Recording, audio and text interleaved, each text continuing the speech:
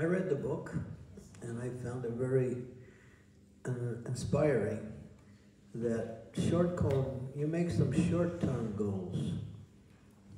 The long-term goal is to become Krishna conscious fully. But there's short-term goals that can lead to the long-term goal. And some of the things that we are illustrating and discussing and presenting are more like short-term goals that help us come to a higher stage of Krishna consciousness. So for instance, one of the things I took away from that book is, I want to perfect my chanting. So I think, all right, what do I have to do? And what attitude should I, develop in order to achieve, a perfection in chanting, or at least come to that stage of being on the path of perfection. So that's a short-term goal, but it ultimately leads to, the bigger goal, Prema Pumartha Mahan, love of God. But the one thing that's unique about spiritual goals as opposed to material goals are ephemeral, and they're not necessarily destined for a person to achieve it. Spiritual goals are actually the nature of the living entity's intrinsic quality. We love Krishna, it's there. It can't be taken away, can never be lost. It can only be forgotten, covered over. So to uncover that, it's the perfection of life, which is the long-term goal, or the success of all other goals. So what we do here, take something away from here that you want to you see that can help you in your Krishna consciousness, and put some concentration, some effort, some, gathering of knowledge based on the activity. Srila Prabhupada, he said something about himself. He said, I had to walk through fire to spread this movement. He said, I didn't look left, I didn't look right. I just looked at the goal, straight ahead. And he had to go through hell. I mean, you study the life of Prabhupada, and it wasn't easy. And it was not only difficult, some people say what he achieved was impossible. But he had that determination. He had the understanding that this is what his spiritual master asked him to do. So fixed on the instructions of his spiritual master, and with that determination, he spread the movement. We can do that in a smaller way in our own practice of Krishna consciousness. So choose something. If you can take one powerful point away which you can implement into your day-to-day life, then this whole retreat is a success for you. Just one thing. But if you can take more, that's even more laudable or greater. So when people say, Would you please repeat that last point? If you can take away one? That is laudable, applaudable. That is something, that's the success of coming here. We might say that. There's so much that we talk about. It all centers around the same goal, but ultimately it's seen from different angles. And there's different aspects to it, and that's what these verses are. Just like one of them is getting rid of the offenses.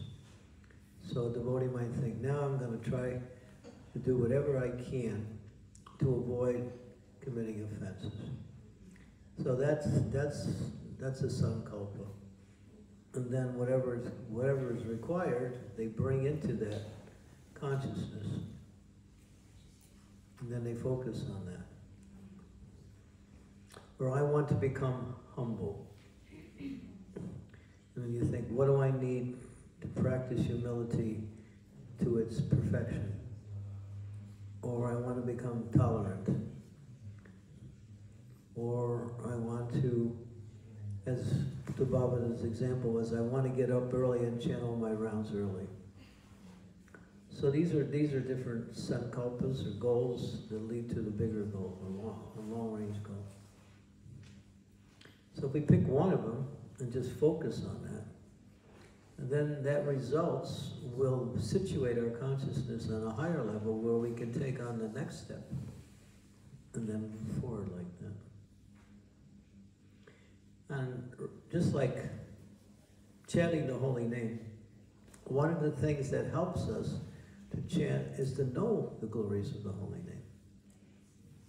So therefore a lot of our talks, books, discussions about the glories of the holy name. Its exclusive position above everything else. So then we focus on that, and then we get more of an inspiration for chanting. And we realize what I'm doing when I'm chanting is the highest form of spiritual practice. So that inspires you to continue in that way. So in the material world, they call it positive thinking. We don't have to think positive because whatever is in the scriptures is an inspiration to follow that. And therefore, if we do it, it's guaranteed to work. Positive thinking will follow that automatically. Like, for instance, this book by Mahatma. He's written this little thing called japa affirmations. What is an affirmation? It means a promise to do something before the activity. Is that correct? Yeah. So, all right, you make an affirmation, I'm going to do this. And then you do everything you can to achieve it. That's all. But then, in order to be fixed in that, we have to somehow or other move away from our material desires. Because material desires will pollute our determination. And Krishna tells that to Arjuna. When Arjuna says, you know, to control the mind is impossible. It's difficult. It's like controlling the wind. And Krishna agrees with him. But he says, by constant practice and detachment. So that detachment he's talking about is detaching ourselves from things that will take away from the process of mind control. What he means is that material activities, material desires. So yeah. I mean, I've seen people in the material world, when they want something, they go for it. Sometimes they're more determined than devotees in achieving their goals. But their goals don't really give them the satisfaction and happiness because it's material. Material means ephemeral. Material means temporary. And material means not necessarily the desired outcome. You get the goal, you achieve it, but you can't see what that will bring. It may bring the opposite instead of bringing the satisfaction that you're looking for.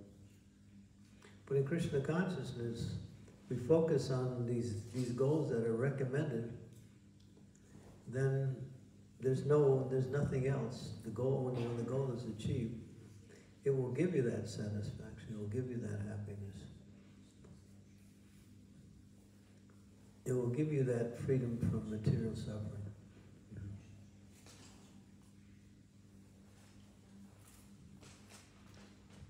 So there's an advantage when you make a determination in Krishna consciousness. And you also have the support of Krishna. When Krishna sees, oh, this person really wants me, he helps. When you get the help of Krishna, then then that's a big thing to use a simple explanation.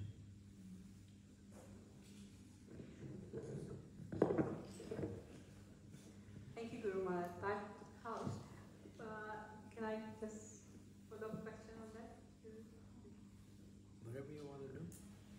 Okay, so in this process, we fail so many times. So what should be our attitude towards ourselves, so that we don't get disappointed and leave it, and then just practice the wrong thing all the time? How should we think positively, think about ourselves, that okay, fine, we made mistake, we can come up. I'm sorry, am I explaining it? So Prabhupada talks about the fact that we may make a mistake, but we should just try not to make the same mistake. And we should learn from every situation. We can learn from things that happen to us. We can learn from things which have happened to others. We can learn from instances which are given in the scriptures. There's so many opportunities to learn. I do want to emphasize a point that Mark made, which I think is absolutely fundamental to everything. It's all about our desire. So my spiritual master gave the example. He said, if you have a 9-to-5 job and your boss is very strict and you can only go to lunch between 12 p.m. and 1 p.m. but you find out that the bank near your workplace at 3 p.m. is giving $1,000 or $10,000 to whoever comes to the bank. Even though your boss is very strict, you will find some way to be at that bank on time to claim your money, because the desire, it's not just desire, it's how strong the desire is in relation to the challenge. So the issue isn't the challenge, the issue is the strength of our desire in relation to the challenge. This is an ISKCON feature. There's a brahmachari. There's a Mataji. Okay? The brahmachari wants to stay brahmachari, the Mataji wants to marry that brahmachari. I mean, I've seen it. I could tell stories about this. And so the question is, he wants to stay brahmachari, she wants to marry him. So, who wins?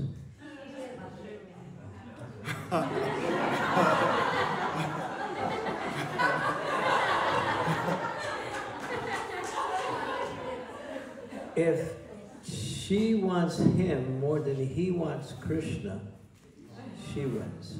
If he wants Krishna more than she wants him, he wins. So as he was talking about the strength of desire, so desire is there, but it can be what we say, what we call, what is that? Drita vrata? Absolute. Yeah. So, and I won't tell any personal stories about that. I've seen that happen. I see one brahmachari go down. Should I tell the story? New Vrindavana. Okay. The leader of the brahmacharis. And Mataji, she wanted to marry him. And she used to go in front of the deities and pray. I would watch her. She'd go into the deity. I knew she was praying. It was really sincere. He found out, and then he was praying not to get trapped. But her desire was so strong. I mean, really, and she wasn't going to give up. So he decided to see what Krishna wants. Okay. So we built this lake across the street from the temple. It was a man-made lake. It was pretty big. And it had a raft in the middle of the lake.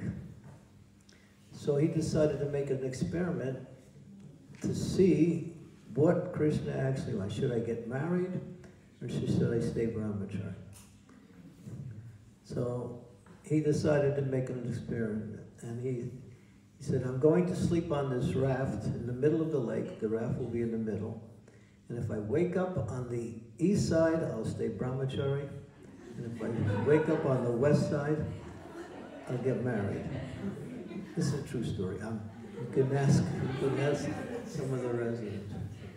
And so he went to sleep that night, and he woke up at 1:30 or 2 o'clock, and he was on the east side. But then he went back to sleep. Because he was thinking, this is too early to get up. There's another message here, too. And then you can figure out the ending. He was on the west side when he woke up. So the idea is don't go oversleep. You'll get caught.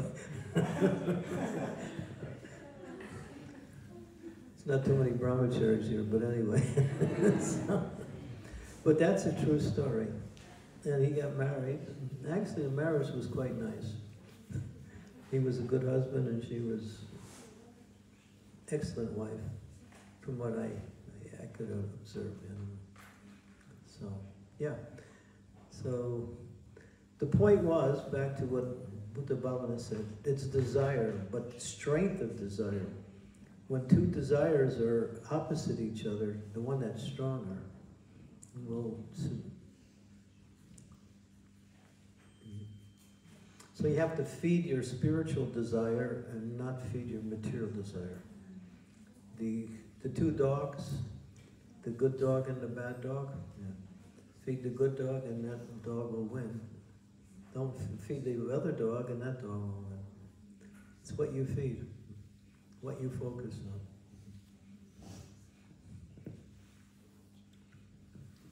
Thank you. Thank you so much.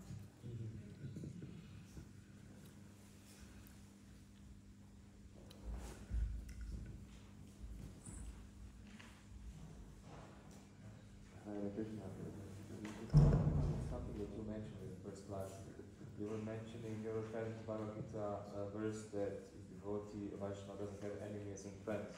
I understand the enemy part, but what about friends? Because it's mentioning we should develop friendly relationships, we should Madhyadhikari develop friends. So if you can... Yes. Yes. So the question is relating to this mood that a devotee doesn't see friends and enemies in that sense, doesn't see that dualistic thing. My understanding, Maharaj, feel free to correct me, is that it doesn't mean that we don't have friendships in the association of devotees. But it means we don't have the partiality that, this person gratifies my senses, so they're my friend. This person doesn't gratify my senses, so they're my enemy. It's in the mundane sense. But of course, in the association of devotees, one should cultivate friendship with devotees. Because by our friendship with devotees, as Maharaj was mentioning, we can actually understand how we can improve, we can understand how we're doing, we can get advice, we can encourage each other, we can have those loving exchanges, we can serve the devotees, and all of this is favorable for our spiritual advancement. Does that... There are friendship in spiritual world? Yes. So, yes. That's one of the rasas, right? Yeah. Yeah, Sakya ras. but between Krishna and Jiva, but Jiva. No. They're friends with each other. What's in the highest is reflected in the lowest. But there's no inebrities, there's no deterioration here. What's in the spiritual world is actually, what's here is what we call a perverted reflection. It's a reflection, but it doesn't have it looks the same, but it doesn't have the same substance. Because everything here is under the influence of the three modes. And therefore, the living entity is not perfect in the material world, so you can't have perfection. But there, friendship is there, and friendship is ideal, perfect. So they love Krishna as a friend, and they have friends between each other also. Same thing we do here. But here, there's problems. in order to establish something ideal. And then you can't really establish something ideal. Even if you do, time changes the whole situation. But the time doesn't affect the spiritual realm. It's not. Time is conspicuous by its absence. And if we make spiritual relationship now, do we continue then with the spiritual world?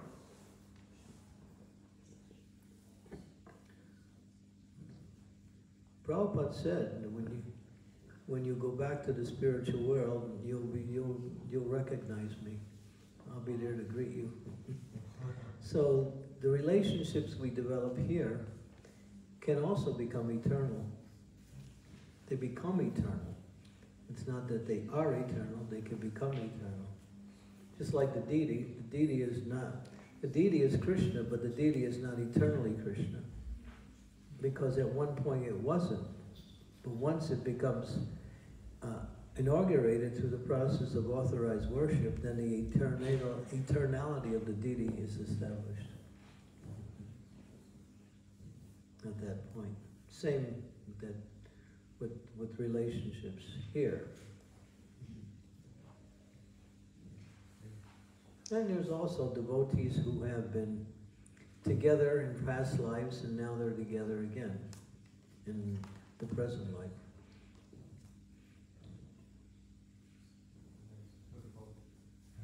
Yeah.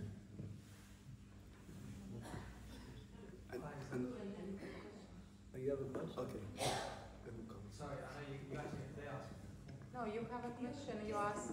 You have the mic. Because you asked, you put your hand up. Yeah, but you have the mic. You have the power. I'm just acting on. See, this is the spiritual world. In the material world, no, I'm first.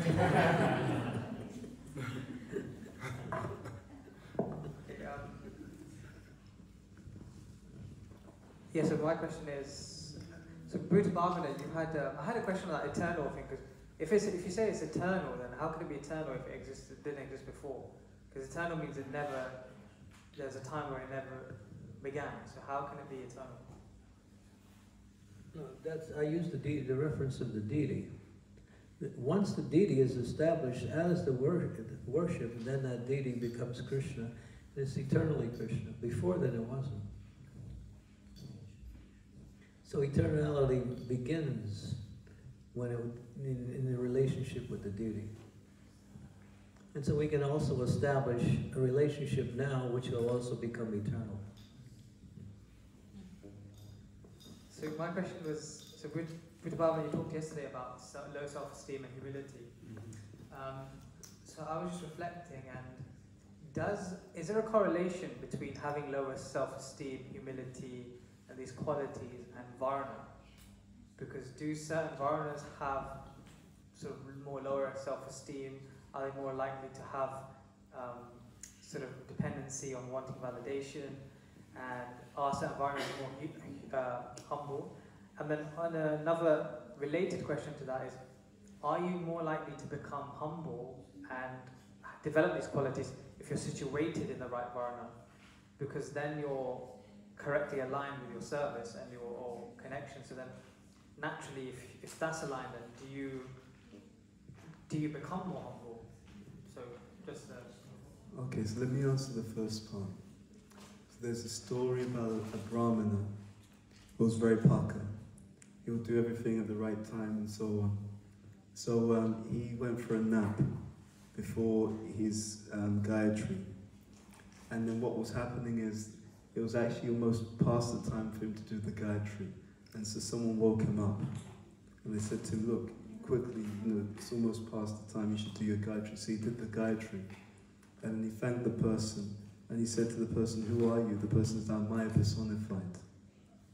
And the Brahmin was a bit confused. He said, but you woke me up on time to do my Gayatri. And he said, yeah, he said, because I saw that you were such a proud person. Had you missed your Gayatri on the time, what would have happened is you would have actually developed some real humility and made some real spiritual progress. So I deliberately made sure that you woke up on time to get you to do your Gayatri on time, so you would continue to feel that you're better than other people. Yeah. Amazing. So the point is that it's, and then you know this famous story the Prabhupada tells of the Brahmin and the cobbler, right? It's a famous, you know that story. Some of you know that story. Anyway, I gave him one example, so I won't overdo it. But sorry, it was, yeah. So the point is, it's a question of consciousness ultimately. You know, the point is that anyone, and Krishna makes that point in the Bhagavad Gita, anyone can become a devotee of the Lord, anyone can become pure. It's a question of consciousness. And then if you want to take it on a deeper level, we mentioned over the last few days, Lord Chaitanya has come to deliver the most fallen. So actually, our qualification is that we feel ourselves to be the most fallen, you know? So we should not use any material designation to think I'm above other people or I'm better than other people. Rather, the sign of advancement is, as the example that we discussed earlier, the one feels themselves to be the servant, purely the servant of the servant. And that cultivation will keep us safe. So in Kali Yuga, what you'll find is, see, now linking it to the second part, every Varna has something that can help them to make spiritual advancement. Right? So for the Brahmanas, it may be that they like to cultivate and study and be philosophical. That can help them if it's directed towards Shastra. You'll find that the Kshatriyas, they can be very dutiful, right? So that can help them, very self-disciplined. For the Vaishyas, they can be very industrious. They like to work hard, right? That can help them. For the Shudras, they have a very strong service attitude. So in every situation, it's a question of how we're using what we have in Krishna's service, and if we do that, we can become purified. So that said, if someone is well situated, which is the other thing that you asked me, see, Prabhupada writes in one place, if one is well situated, it helps them to be in the mode of goodness. And then in the 8th canto of Bhagavatam, chapter 2, text number 30, Prabhupada talks about fighting Maya from a position of strength. That's in the purple, you see? It's Gajendra Moksha, yeah. Yeah. So then that point is also made by Prabhupada, meaning that he says actually one should not be in a position where one's mental, physical strength is weakened, you see? So from that point of view, if one is well situated, definitely it's favourable. Yeah? But then it's a position. Now, what do I do with that position? I have to use that favourable position to make advancement in Krishna consciousness. Right? Otherwise, was it Shwamihi Adhikevila? If one doesn't actually use that to make advancement and to offer that to Krishna and to grow in Krishna consciousness, it's just another material thing. Yeah? Does that answer your question? Yes. Okay, thank you for your question. I think, yeah. Great. She's been very patient.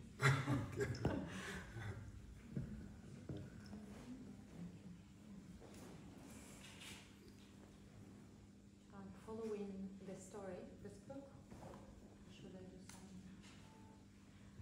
Following, nothing changed. Yeah, it's good. Yeah, okay. Following the story, you have. Okay, here you go. Okay, test. I would like to come back to the topic of choices. If we exclude the method which you were talking about, how do we understand when we have a choice in life, what would be the correct one? What is the opportunity given to us by Krishna?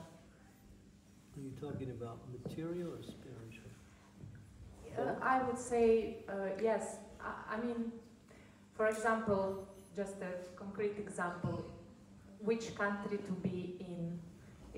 You don't understand which choice will give you spiritual benefit, and how then to understand what is Krishna plan. Boy. How do we make a decision on which way we should go, but our goal is to make advancement, right? That's pretty much the end result. I have a choice, which one will actually be beneficial for me. So how do we determine what to choose?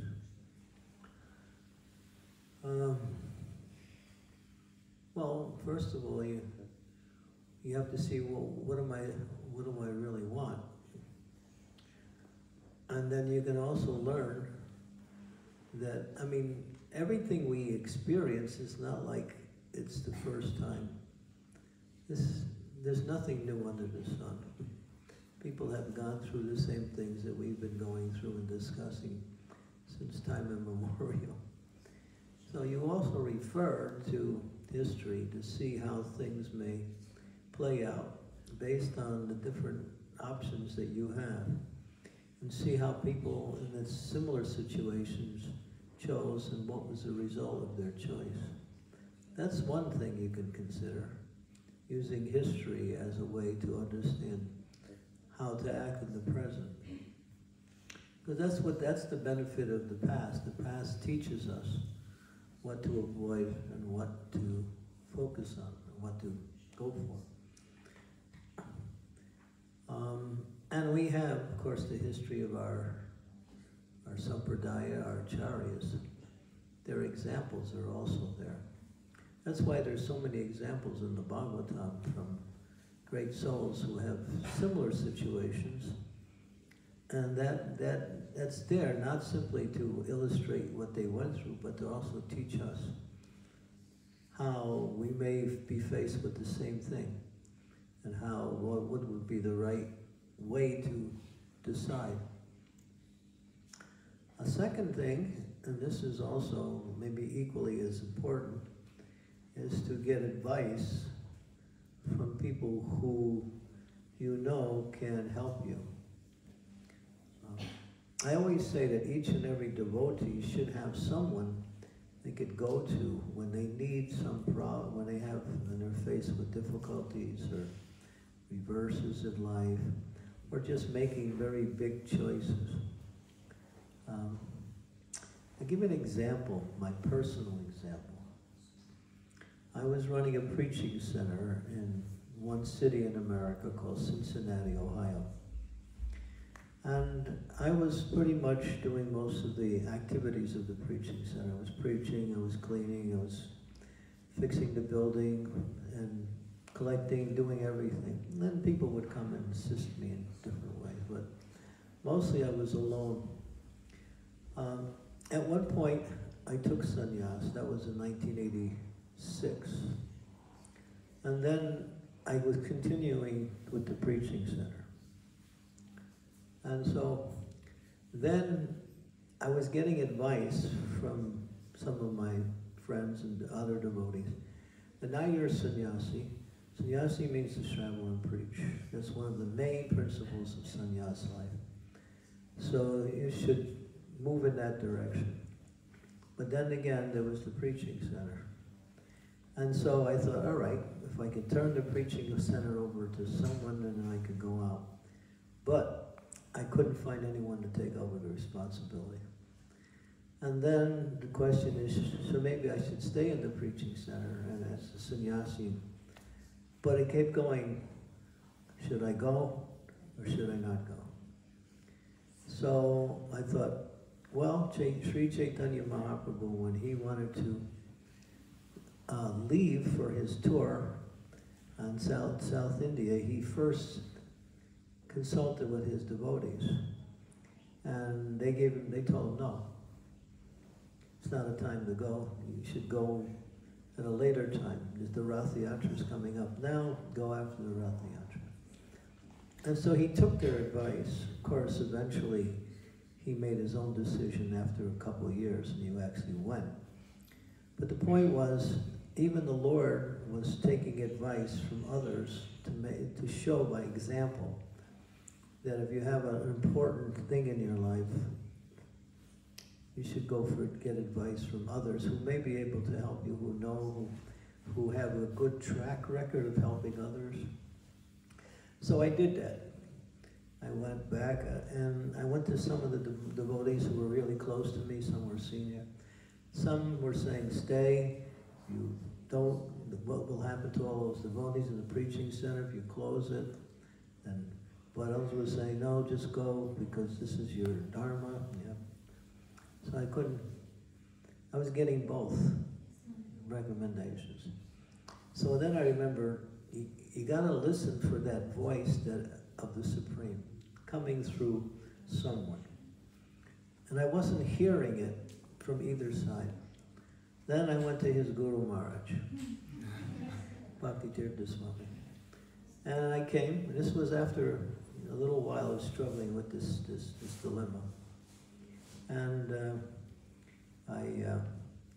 we were sitting together, it was in the evening time, and I told him my situation.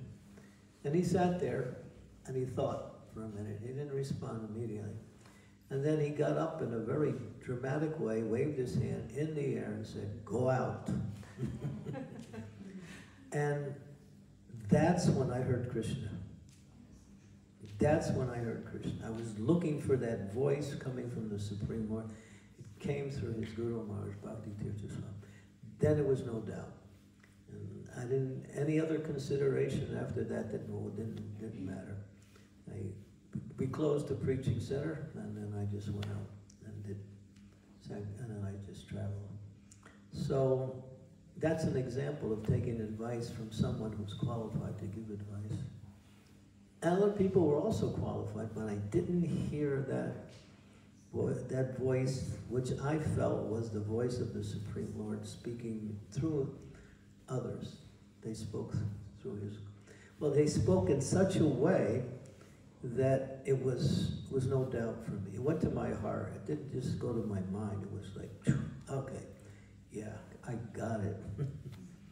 So that's an example of how we should take help, assistance from other devotees when we find ourselves in situations like that. And that will minimize the possibility of moving in the wrong direction. Maybe even eliminate it completely.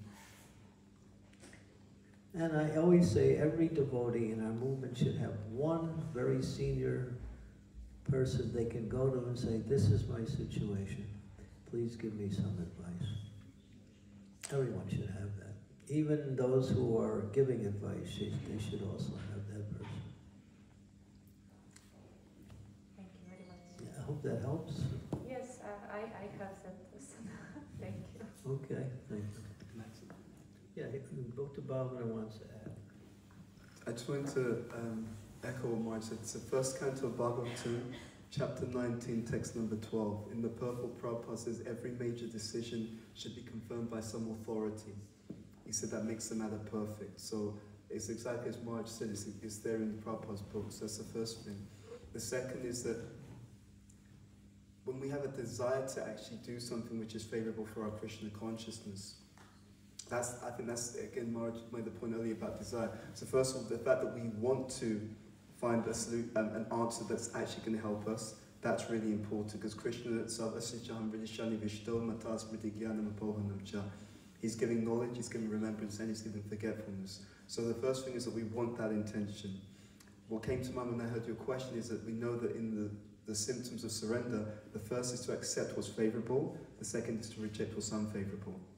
So along with the desire, I found it, and having that person that we can, or those devotees that we can get guidance from, I also see that sometimes part of the clarification is that we've also done some research. So let's say I've got two options. So have I looked into what's available? If I go to this if I go in this particular direction, what am I likely to experience? And if I go in this particular direction, what am I likely to experience? So all of those things can come together because we have the right desire, we've made the right endeavor, and also we have the humility to inquire. And just to Maharaj's point, we were speaking this morning, so we were together in London and we were having lunch, and it was a program for Bhakti Charan Maharaj.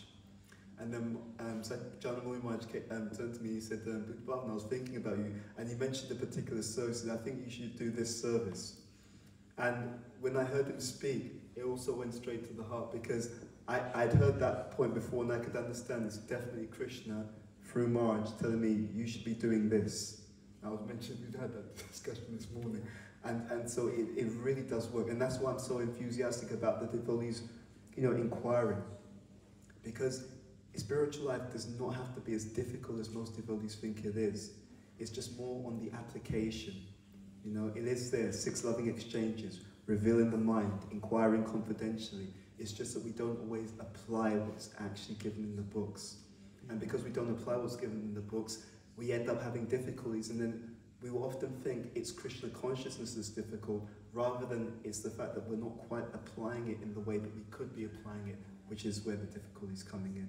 It's like a doctor giving some medicine, and we say, well, I'm not getting cured. It's like, right, but are you taking the medicine at the frequency that I told you? I told you to take it after a meal, you know, and I told you to take 2 pills. Are you doing that? Well, I'm taking it every now and then. It's like, well, that's why the difficulty's coming. Because the prescription is here saying this is how it should be taken, but we're doing it in a different way. Yeah, and that's where sometimes the difficulty comes.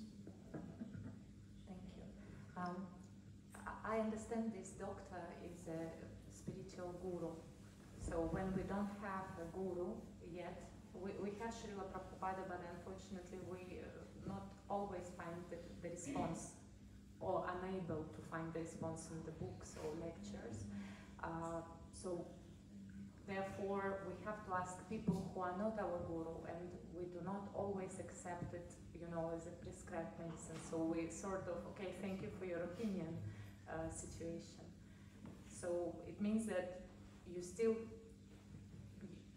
have to, I mean, you're still alone before you get a guru, or before you find one. No? Well, you have the Society of Devotees, but there's, like, if someone comes to me and they're not my disciple and they want advice, I don't say, well, you're not my disciple. No, fine. This is Prabhupada set it up like a family.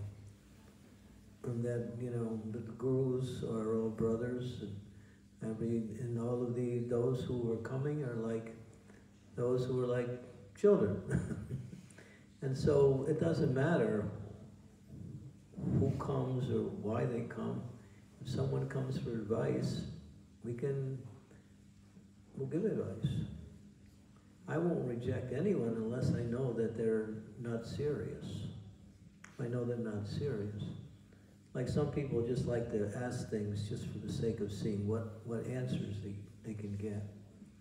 Like sometimes when people come to me, I say, well, who else did you speak to prior to coming here, and what did they say? Because sometimes people are not sincere, and they're looking for an answer that seems to be the easiest thing to carry out, rather than the thing that is the most needed. And test a person's sincerity. But as far as from your perspective, there are senior devotees who are always in the position to give their time to help others. That's the way the society is organized. And don't be afraid to ask. You shouldn't think, well, they're so busy. No. Even if they can't do it, they'll help you get the answer you need by giving you advice to go to somewhere else. Or, you know. Thank you very much. Yeah.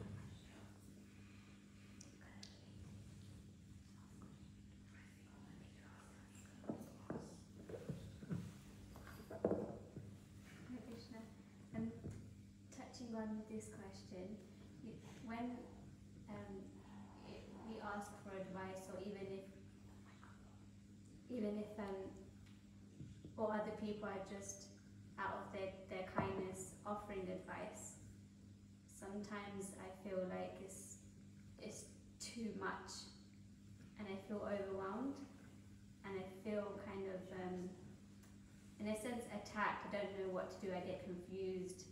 I don't know like what to listen to. I can't find Krishna's voice. I don't know what to do, because I feel like I just got people constantly telling me this and that, and it's just too much, and everyone's getting involved. That's unsolicited advice, right? People just want to come and give you advice without you asking for it, right? That's something else. In the sense that may not be beneficial. There are people who think they can give advice to everybody. And they like to do that. They feel like this is the way to serve other people. Either they're not qualified, and they don't know the situation sometimes. You always take advice from those who you choose to get advice from. Don't just, if someone else gives advice, think about it. But that's all. If you think it's valuable, then you can accept it. If you don't, then... Thank you. When someone tries to force something, then you see there's a motivation there. I think it's out of kindness. I think it's just me getting overwhelmed. Well, yeah. How to get up. If you know, sometimes the answers don't come right away, and sometimes you have to think about things and reference them with other people who had similar experiences. Like when householders have problems, a lot of times they come to the sannyasis, and the sannyasis try to help. But I found it from my own experience is to direct them to other householders who are really fixed in their own grihastha ashram. They have experience, and they can give more, what we say, realized understanding.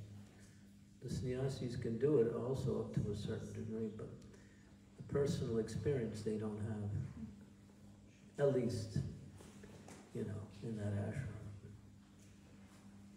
So yeah, go for people who were in similar situations, who have some experience. Yeah. It's amazing. Sometimes we struggle with a problem, and all of a sudden someone says one thing and it answers the whole thing. But the answers are always there. You just have to find them. You still have to make an effort. If you don't make an effort, it won't come also. Because your effort is your desire, and your desire is the quality of what will come to you or not come to you.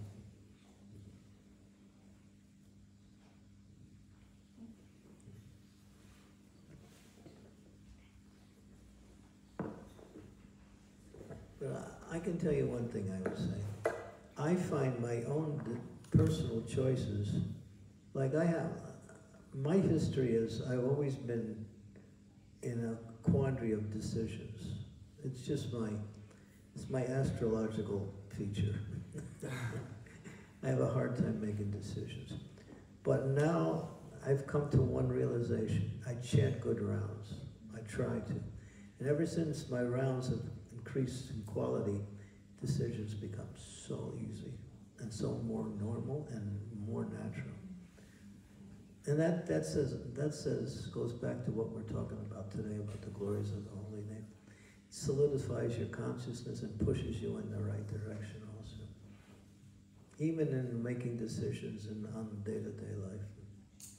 The holy name really is the means for moving forward in all areas of life. Spiritual life. So, yeah. So, my problem with indecision is no longer there anymore, at least. Now it's easy because I chant 16 rounds before I do anything. Well, that's before I take breakfast anyway. I won't take breakfast until 16 rounds are due. And if we make these kind of vows, then we can actualize that austerity allows us to develop that consciousness. Because chanting early is really very powerful. And I've talked to many devotees who adopted that, and they say it's a qualitative difference in my whole Krishna consciousness. Early japa as opposed to japa that is sprinkled throughout the day. Big difference. Big difference. If you can apply that, you'll see the difference in your Krishna consciousness. A lot difference. Yeah. And it's also spoken by the acharyas too, that this is how we should practice.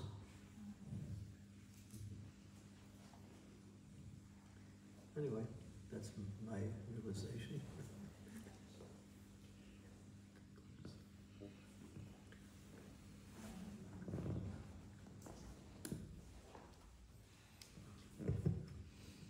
Thank you for the questions. We will have another Q&A session tomorrow, so save your questions for then. So now we can